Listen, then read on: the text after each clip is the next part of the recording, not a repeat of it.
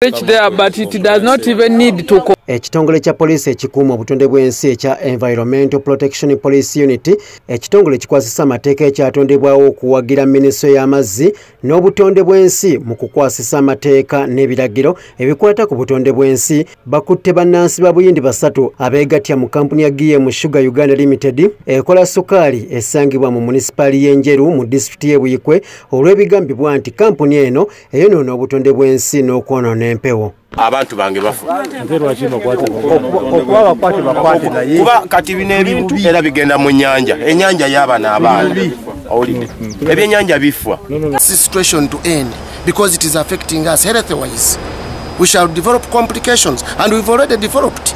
Abakungu okuva mu National Environment Management Authority ekitongole kivunaanyizibwa ku kukuuma obutonde bw'ensi nga bali wamu ne bambega ba poliisi wamu n'abakulembeze b'ebitundu bakizudde nti ab'ekkolero lino basuula obukyafu mu mazzi abantu ge banywa wamu n'okugeeyambiramu ekintu ekiteeka obulamu bw'abatuuze mu katyabaga.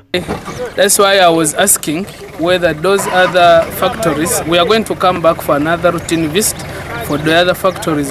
System for GM Sugar, and actually as we've seen the situation here is really very bad, and I can see all the crops are being burnt up. You will find people dying, and I think some of the complications that have caused many deaths in our area is because of this. Batubulidde nti abaddukanya ekifo kino balemererwa okugoberera amateeka agabalambikiddwa okutambulirako. No, but you are, I'm not in charge of this thing. Okay, you are dealing with which people are taking the sugar. I think this is a site visit. Natural Resource Committee. Through the Speaker of Parliament, seems other people are now. Those things stay, arrest, do what? I'm not going to accept it. Bagamba nti bano okuyiwa ebisasiro mu nnyanja wamu ne mu ntobazi kiviirako ensolo z'amazzi okuzibikira. Kati bano baakuvunaanibwa emisango egy'okuyiwa kasasiro mu mazzi. Make sure that they follow the terms of approval as in regard to the National Environment Act 2019 because it has all the guidelines. So we are trying to effect the presidential directive, but also we have been trying to follow the Environmental Act. We need to confirm that it is real or not, but the method of disposal is bad.